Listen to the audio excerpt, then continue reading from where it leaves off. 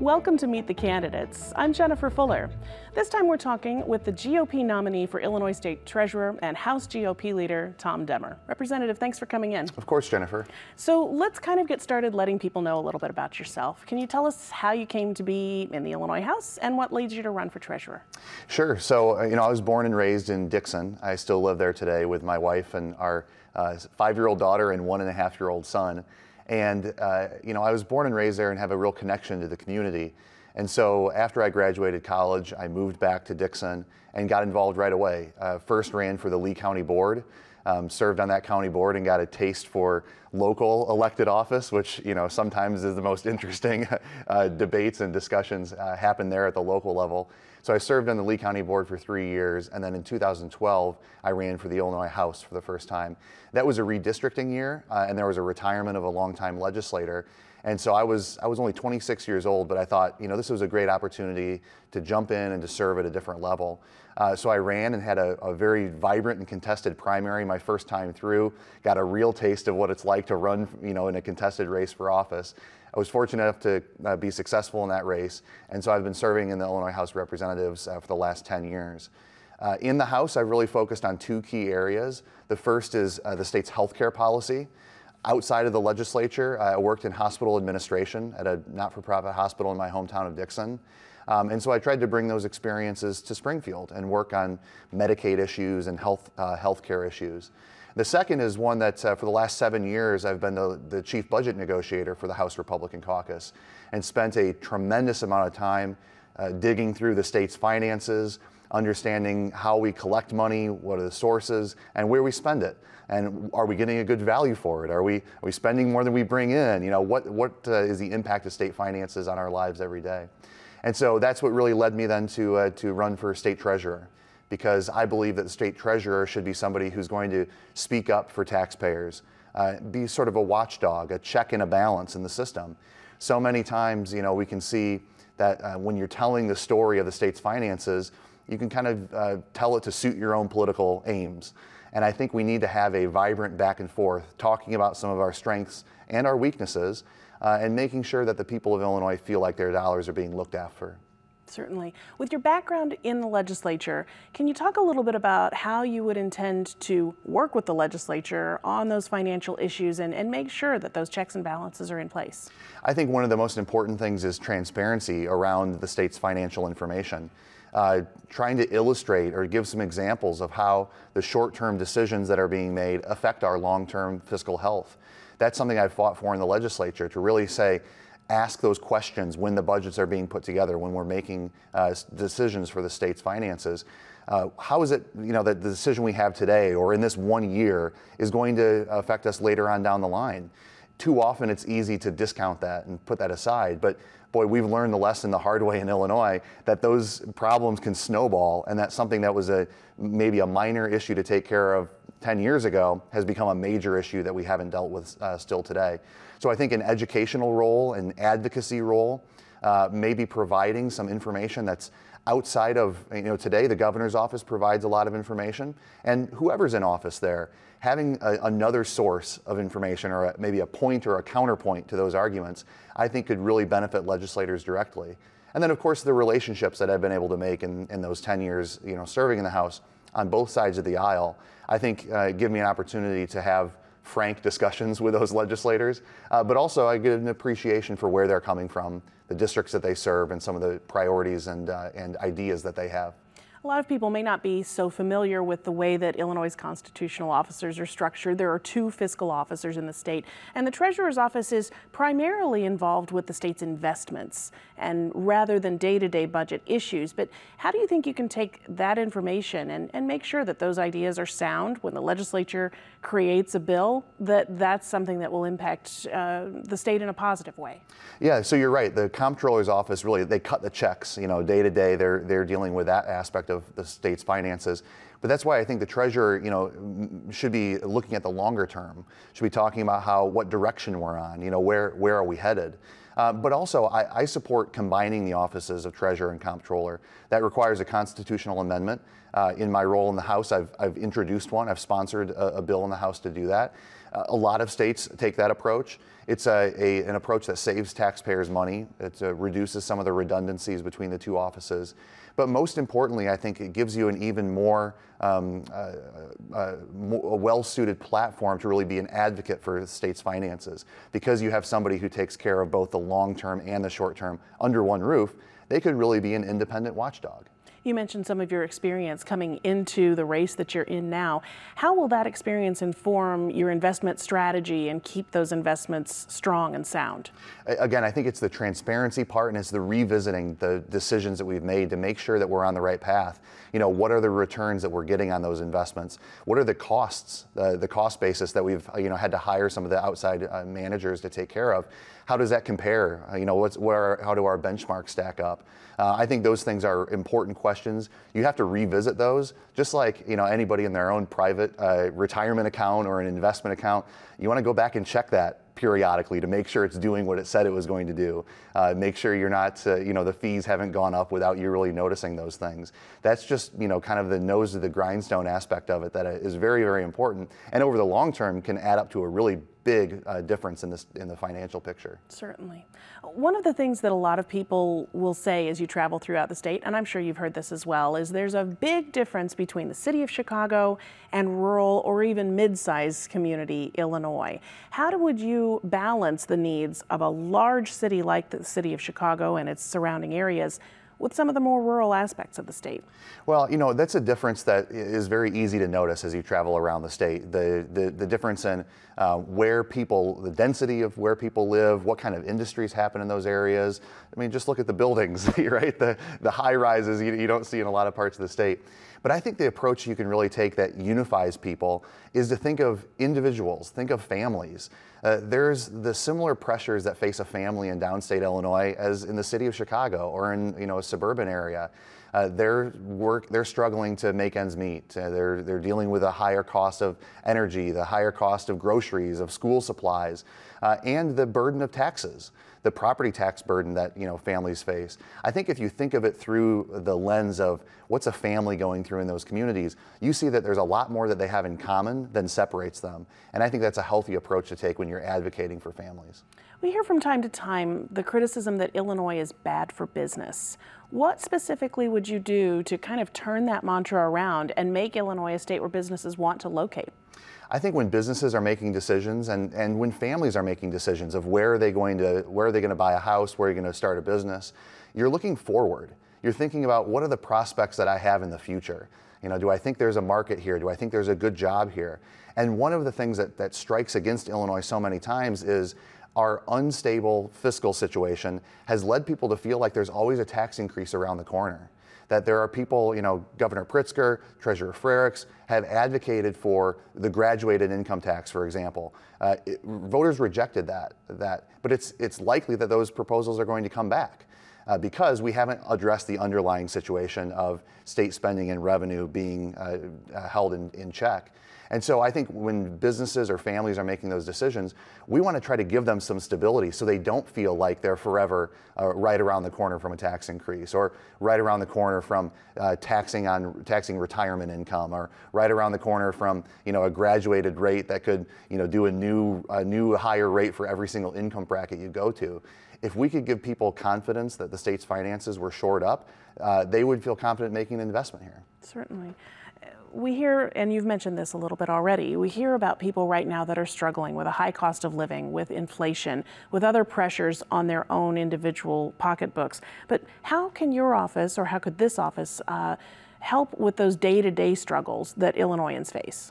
I think it's really by trying to reduce some of the tax burden. Illinois has one of the highest tax burdens of any state in the country, and that's driven and exacerbated each year that we pass a budget that where spending outpaces revenue. The budget that we're dealing with this year, normal state spending is up by 10% over last year. Revenues are down. That relationship just can't result in anything positive. That's going to put us back in a situation of dire pressure, and too often the result of that has been to simply go back to taxpayers for a higher tax. We need to get those spending and revenue, get a relationship between the two of those to keep those in check and make sure that Illinoisans aren't going to see another tax increase on top of all the inflation and cost of living increases that they've seen. One of the other things that has been in the news recently is college debt. And there are a lot of people talking about the debt being canceled or the payments being stretched out because of the economy. The Treasurer's Office has a couple of programs that are specifically aimed at helping families afford college. How would you boost those programs, or what changes would you make to make sure that students have access to a higher education? Yeah, being able to save for a higher education is one of the strongest investments you can make. It's something that you have to think about very early on. You know, I mentioned I have 2 young kids at home. We have 529 accounts set up for both of them. We try to put some money away, so you know when they're of age, they're ready to go to school. They have you know, some ability to pay for it. But it's a challenge. You know, it's a challenge for any family to be able to set aside money for that. I think there is a good opportunity to promote those, to make sure people understand what their options are. And then from the Treasurer's Office perspective, making sure that we're getting strong rates of return on those, that we're paying low fees.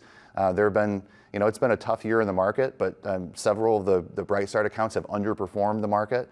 Even those that are for students who are just about to go to college, they've seen double-digit losses in those programs this year. I think you need to go back to the fund managers and say, hey, look, you know, we're paying you a management fee here. You better be producing the kinds of rates of return that help the money that you invest grow. Because, you know, we know how hard it is for families to set aside that money initially.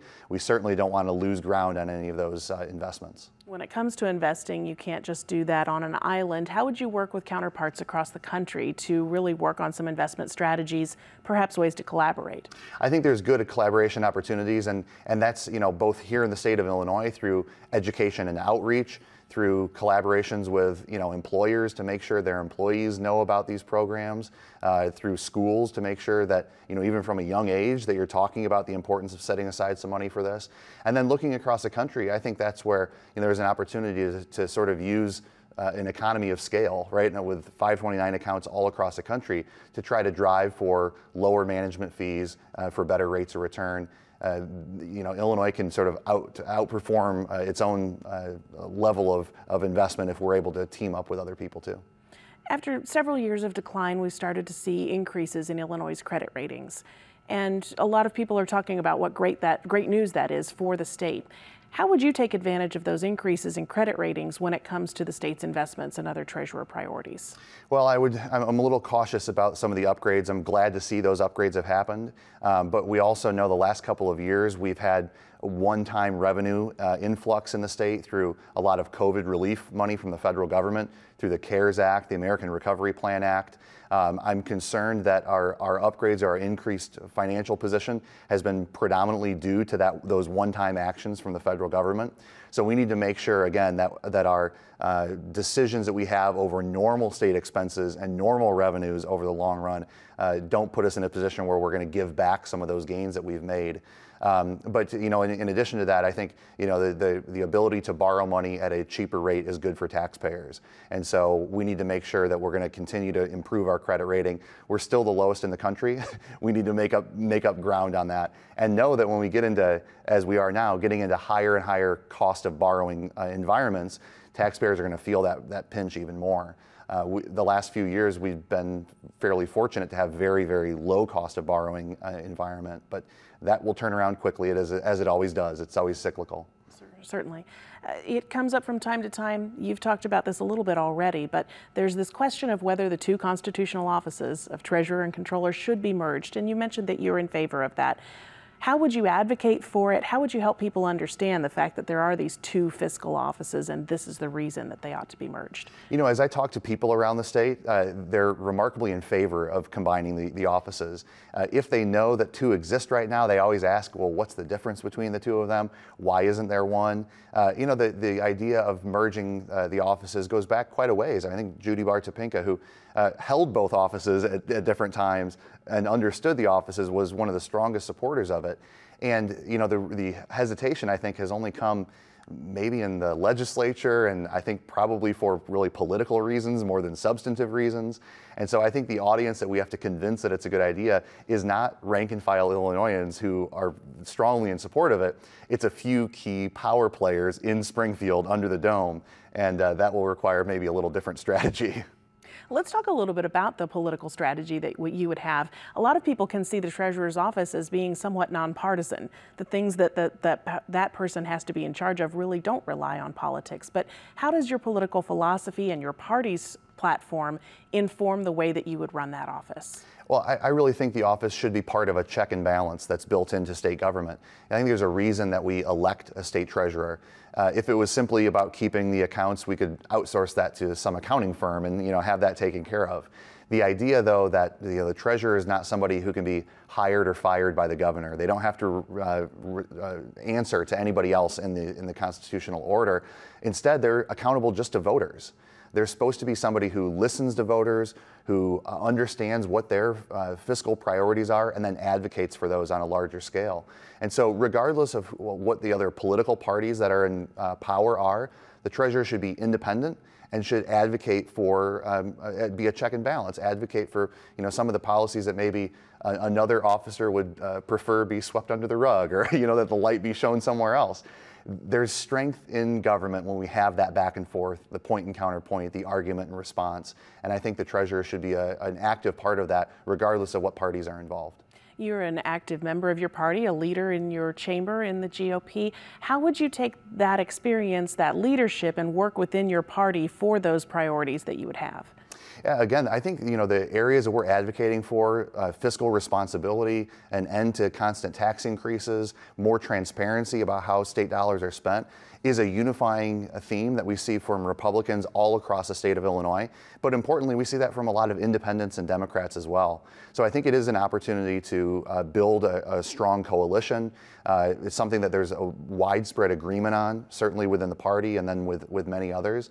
So that's sort of where we start from, and I think can build a coalition of people who are out there talking about spreading the message of why it's important to look after taxpayer dollars, where dollars are being spent, try to rebuild some of the trust that people have or should have in their tax dollars working for them. It being an election year, that's a political year, so I'll ask the political question. How do you support the candidates up and down the ticket on the GOP side?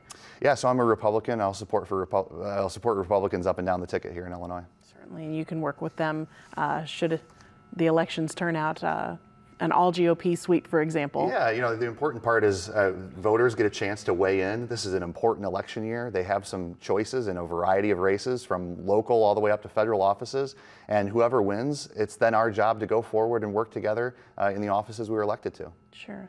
Many times people think the government should be more forward-thinking, more prepared for things that happen. Sometimes you obviously can't. But what things would you do, if you could name three, that would be priorities you'd be looking at 5 to 10 years down the road that need to be prepared for? Well, we need to prepare for a changing economy, I think. There's been a number of shifts in the way that people work, where they work, the types of jobs that we have, the mix of jobs that are playing here in Illinois. And this is not going to be the responsibility of any one elected official, but should be an ongoing part of the conversation. And I think as treasurer, as you're making investments in things, as you're monitoring the overall economy for the performance of various investments, there's a real role to play to talk about, hey, here's where the national or the global economy is going. How is Illinois prepared to adapt to that? The same with where people are working. One of our largest sources of revenue is personal income taxes. There have been some significant changes in where someone's job might be and where they might live. Working from home, commuting, maybe you're splitting time between sometimes going into an office and sometimes not.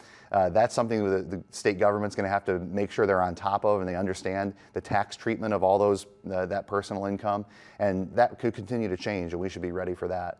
And then third, I think over the long term, if we have unexpected things that happen, emergencies that happen in the future, if we have a government people feel like they can trust more, we'll be able to better respond to whatever those unexpected circumstances are. And I think rebuilding that trust, one of the first things that happens there, transparency, ethics reform, bringing an accountability to an office, no matter what party currently holds those offices. Those are very, very important things that Illinois has not executed well on in recent years, and something we should work every single day to try to restore the public's trust in government through. Certainly. Young people are always looking at ways to get involved in the political system, in public service, and an election year is a great way to do that. Voting is one of the easiest things you could do. But what message do you have to young people who would like to get more involved in public service, maybe perhaps follow footsteps like yours? There are a wonderful number of opportunities for young people to get involved. I mean, everybody can know about, knocking on doors to support a candidate or walking in a parade to support a candidate, but there's also so many others opportunities in things that might be lower profile but still have a big importance in your community. I mentioned I was on the county board before. There are hundreds and hundreds of county board spots open across the state. School boards, library boards, park district boards, all kinds of things where you don't have to change your whole life and suddenly become, a full-time politician in order to run for these things. I've always encouraged people to look at it more like community service, right? You look at that the way that you would look at volunteering in the kids' baseball league or things like that. There are great chances for you to be involved in your community that only require a few hours a month or go to a handful of meetings and working on some small area. But that as a foot in the door for people who maybe want to be civically engaged, but maybe are turned off by some of the political environment that we see, those are some great opportunities for them to get involved locally. Sure.